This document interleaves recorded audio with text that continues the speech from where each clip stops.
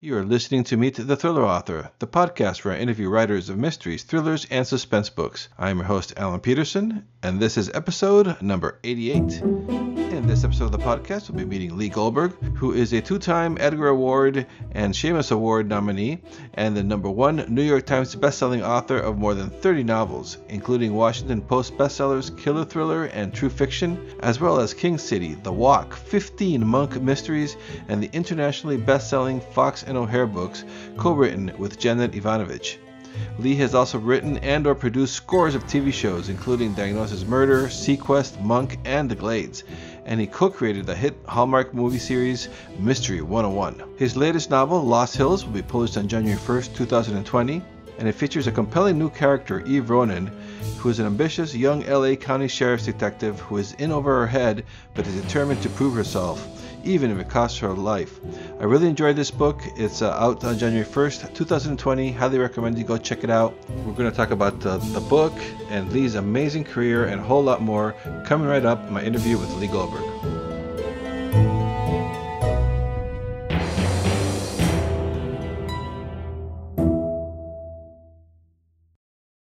In this episode of the podcast, I have best-selling author Lee Goldberg on the phone. Lee, how are you doing this morning? I'm doing just great. I want to thank you so much for being on the podcast this morning. I really appreciate it. I've been trying so hard to get on. I've been bombarding you with letters. I've been offering you bribes. I'm glad it finally worked, that the begging finally succeeded. What can I say? You wore me down. And actually, for the listeners, it's actually the other way around. But so glad to have you here. I wanted to ask you, I was checking out your website, and I've discovered that you come from a family of writers and artists. What was that like? And was there anyone in particular in your family that inspired you to become a writer yourself? Well, our family's highly competitive. I'm the oldest, so I have the edge. But my father was a television anchorman on the San Francisco station when I was growing up. My mom was a society editor for the local newspaper.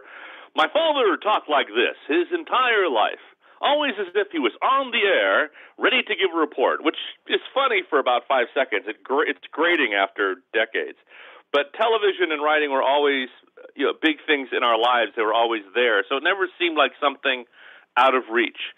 So I was writing stories and articles and stuff from a very early age. In fact, I put myself through college writing about the film and television industry for Los Angeles Kid, American Film, Starlog Magazine, a bunch of others.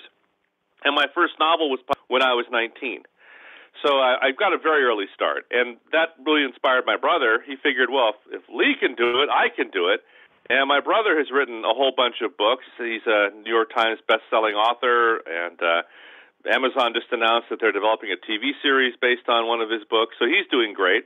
And my two younger sisters, although they don't write fiction, they write nonfiction about art and scrapbooking and things like that. So we're a very artistic family. That must make for very interesting family reunions.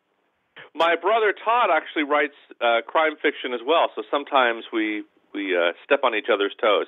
There was one great week, though, a couple years ago, when we both had brand new books out, and we were both on the New York Times bestseller list together. I was #1, and he was #6. It was just so great. It was a dream come true for both of us. And I'm sure you didn't rub it in or anything that you were #1, he was #6 in the New York Times bestselling list. Oh, of course I did. Of course I did.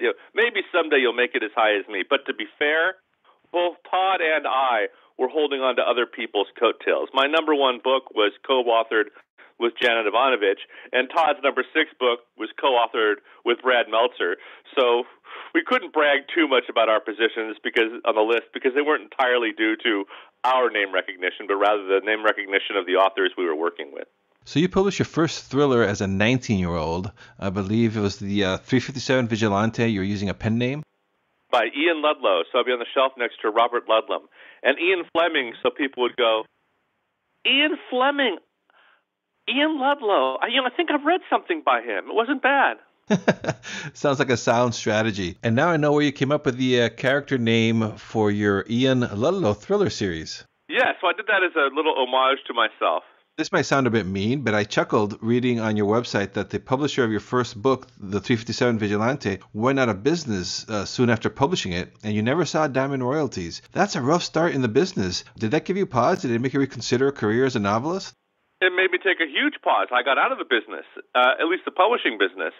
After Pinnacle Books went out of business and took my Vigilante series, which was a bestseller, with them, along with all of my royalties, I focused primarily on my television career. And I wrote and produced hundreds and hundreds and hundreds of hours of television. Hunter, Diagnosis Murder, Baywatch, seaQuest, Spenser for Hire, The Glades, Monk, a bunch of shows. And around the books I wrote as a teenager came out in the mid-'80s. And around 1994, 95, somewhere in there, I got nominated for an Edgar Award for one of my television scripts. And my book agent, who I thought had forgotten I even existed, called me up and said, "Hey, you got an Edgar nomination. That's like the Oscars of mystery writing. If you were to write a book proposal, I could get you a 3-book deal by the end of the week." Okay. So I was stuck in a hotel room in Canada at the time doing a terrible show called Cobra starring Michael Dudikoff. And I wrote this proposal about the mob bringing their style of business to television. They don't cancel shows, they kill them. I just hacked out this thing really quick, and my agent got me a 3-book deal. So in 1994, 95, somewhere in there, I was back in publishing with a book called My Gun Has Bullets. It was released by St. Martin's Press. And then I did a follow-up called Beyond the Beyond. And then, again, I didn't write novels for quite some time. And again, I got pulled back in because of TV. Diagnosis Murder, a TV show I was the head writer on and an executive producer. Penguin Putnam was doing books based on Murder, She Wrote, and they looked at Diagnosis Murder and said, "Hey, that could be another great franchise for us," and offered me a deal to write Diagnosis Murder novels. So I got back in.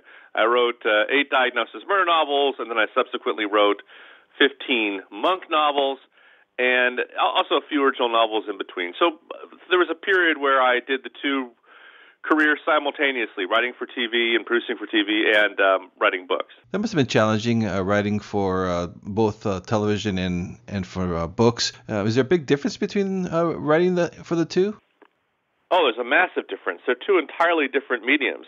On television, a story is conveyed through action and dialogue, whereas in a book, you're everything. You're the director, you're the wardrober, you're the actors, you're everybody, and it's told through prose and internal monologue and multiple points of view. You are the entire universe. And television, what you're writing as a script, is essentially a blueprint that other talented people use to do their work. It's more like being a contractor.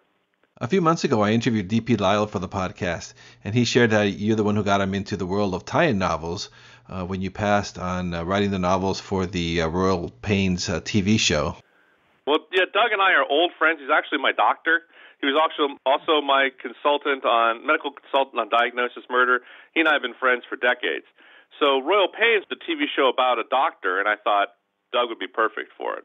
Now he hates me because I put him through that. He has me do all kinds of unnecessary medical tests just to torture me. Yeah, he just seemed to prefer to write in his own universe. Are you still writing tie-in novels? And do you prefer to write stories set in your own universe? No, I'm not doing any tie-ins, but I still do a lot of television, and I prefer to write my own books, but I'm very comfortable writing characters created by others because that's 90% of what you do in television. You don't usually create the shows you're working on, and you end up channeling the artistic point of view of whoever is running the show that you're working on. So that's something I'm familiar with and enjoy doing.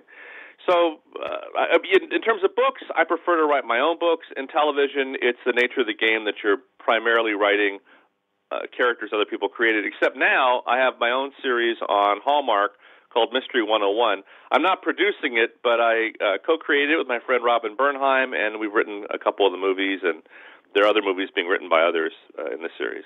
Oh yeah, I've seen that advertised on television. I didn't realize you were behind that. What's the show about? Yeah, it's about a woman who teaches mystery fiction at a college and ends up solving crimes herself. Oh, it's like a cozy mystery. Yeah. On Hallmark they don't do much hardcore stuff. That's true. It's not part of the Hallmark brand. So I really enjoyed reading the advance copy that I received for Lost Hills, which is going to be published in January of 2020. The ambience, the characters, especially Eve Ronin, it was a great read. How did that story and character of Eve Ronin come into being for you? It came out sideways. I mean, it wasn't something I set out to write. I had a whole different cop novel in mind that I wanted to do. And as part of the research for that novel, I finagled my way into a homicide investigators training conference in Wisconsin. These are training seminars held for professional homicide investigators to bring them up to date on the latest techniques and things. The homicide detectives are required to take 24 hours of training every year to recertify, just to keep them up to date.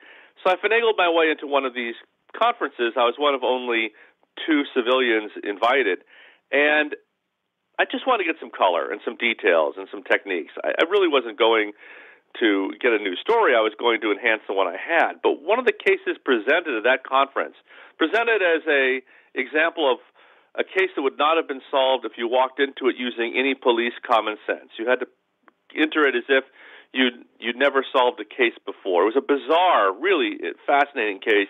I could not get it out of my head.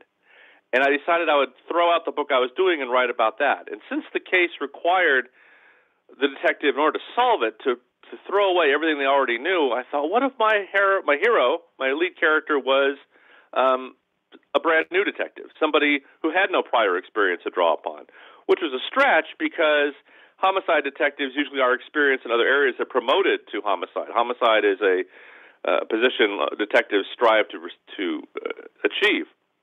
So I thought, what if I have a character who gets the job not because of experience, but through politics? And I'd been longing in a way to get back to a voice I used in the Monk novels. I wrote the Monk novels from the first-person point of view of a woman, and I really liked that character. So I thought I'd make my new character a woman and just add to her problems. So it was her new job. So she'd have a glass ceiling and have deal with sexism and.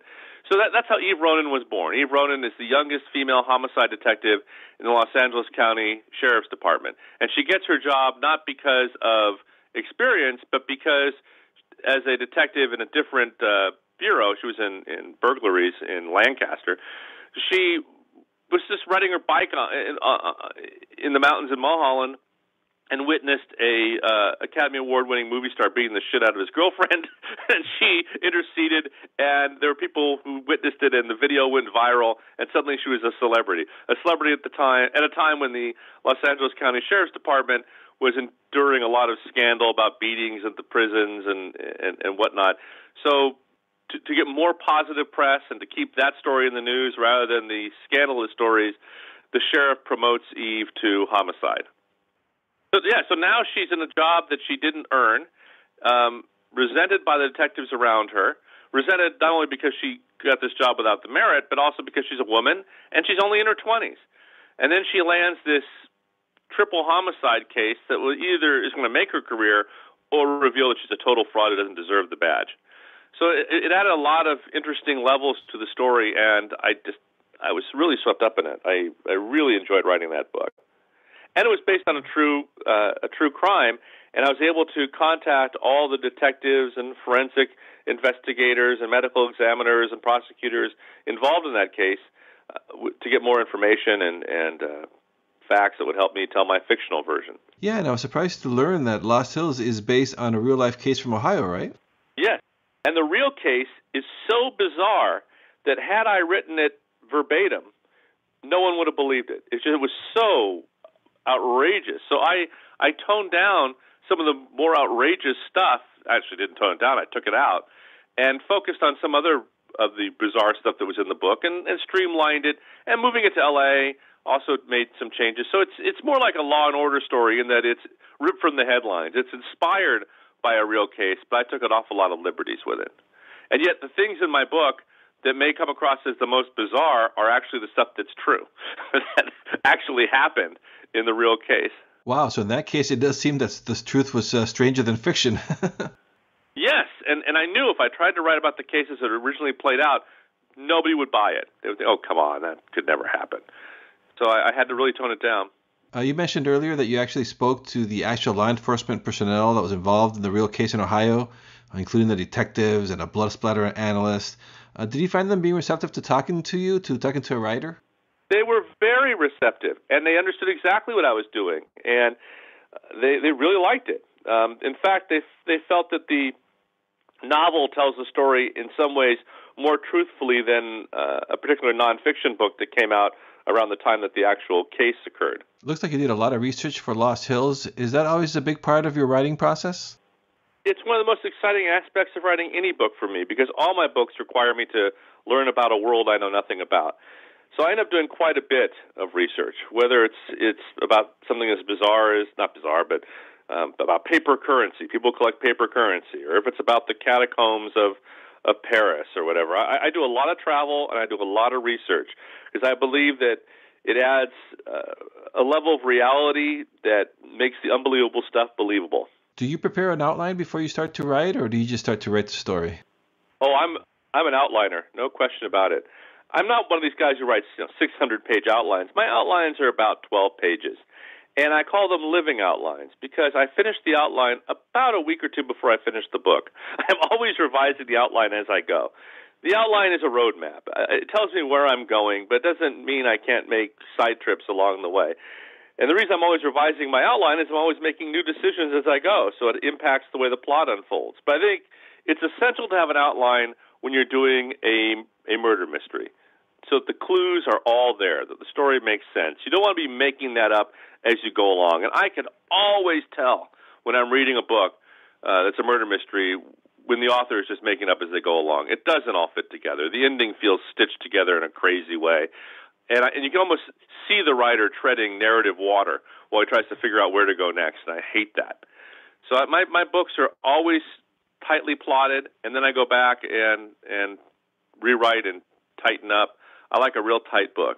Yes, that's something I enjoy from your books. They're, like you said, they're very tightly written and they're real page turners. The story just goes on from page to page, and you want to know what's going to happen. And so that's I really enjoy that. Well, my feeling is that every scene, to use something from TV and film, every scene should reveal character or further the plot, or it shouldn't be there. Every line of dialogue should reveal character or further the plot, or shouldn't be there. So I cut a lot of stuff, even stuff that I find amusing or emotional that I don't think really moves the story along. And plus, I think every book has its own beat, its own rhythm. It's almost like a piece of music, its own pace. And sometimes I cut scenes just because I feel it's slowing the beat. It's out of step, and the rhythm is lost. So I do feel a real sense of the musicality in a way of a story, and cut scenes for those purposes or dialogue for those purposes. Not to spoil anything here, but there was a massive wildfire that rages through the Santa Monica Mountains in your book, in Lost Hills. That fire was fictional when you wrote it, but fiction became reality with the Woolsey fire in November of 2018. And I read that you even had to evacuate as you were working on the book. How surreal was that? And hopefully everything's okay with your family and your home? It was absolutely surreal. So I had written about this fire that sweeps through the Santa Monica Mountains and about Canaan Doom Road turning into this tunnel of flame, and I made it all up. And I got my galleys a couple days before the wildfires, the Woolsey fire, erupted here. I live in Calabasas, erupted here in Southern California. I found myself evacuated and editing my book, editing the scenes about the wildfire at the same time I'm seeing the wildfire on screen in the places I wrote about. It's like, oh, my description was actually quite accurate. It was surreal. The fire came right up to our back fence, but our home was fine.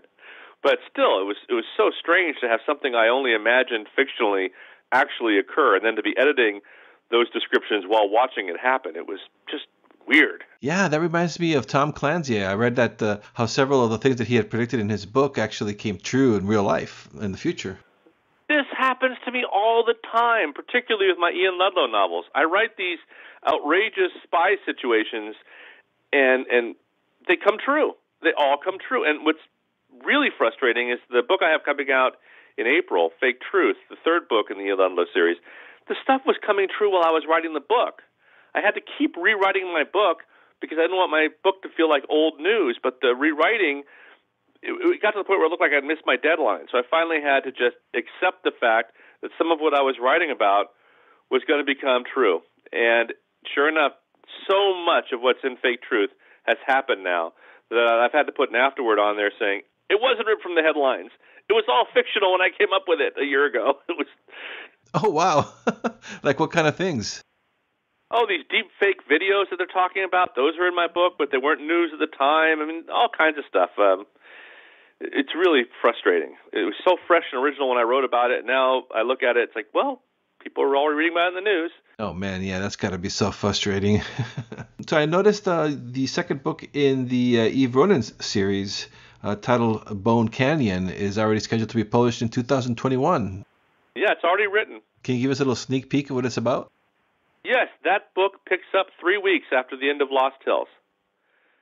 You don't have to have read Lost Hills to follow Bone Canyon, but it picks up 3 weeks later in the aftermath of the wildfires, and the flames that have swept through Santa Monica Mountains have revealed a whole bunch of bodies, bones, and all these old missing persons and murders are coming to light. And that's based on reality. After the fire swept through here and cleared away all the underbrush and canyons and things, they found cars, bodies, airplanes, all kinds of things that had been lost over the decades in the canyons and stuff. The canyons were revealing their dead. That was just so fascinating. You know, a woman who disappeared 10 years ago, wandering out of a museum, her body was found. They found the bodies of gang members. They found a couple who disappeared on their way back from LAX a few years ago. They found they found a plane crash they never knew happened. They're trying to figure out what the plane is, and there's so many things that were lost and buried in under all this brush, invisible from view until the fires swept through and denuded the mountains. So it was a natural opportunity for me to write a sequel. Oh, that's fascinating. I hadn't heard about that before. Looking forward to that book. Well, it's also interesting because some of these bodies fell or were thrown off canyons into the brush and were caught in bushes on steep inclines.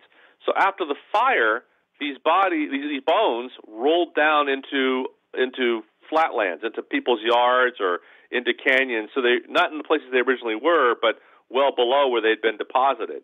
So there were a debris field of bones in some cases. So it's very interesting stuff. Oh, wow, that is interesting. I can see why you wanted to write about that. Exactly. It was irresistible to me. Before I let you go, I wanted to ask you about Brash Books. I read the Wind Chime Legacy a few years ago, and I didn't realize you were behind Brash Books. And I think so cool how you're bringing back awesome old and out-of-print thrillers back to life and into digital print. Such a cool story how Brash Books came to be. Can you share it with the listeners?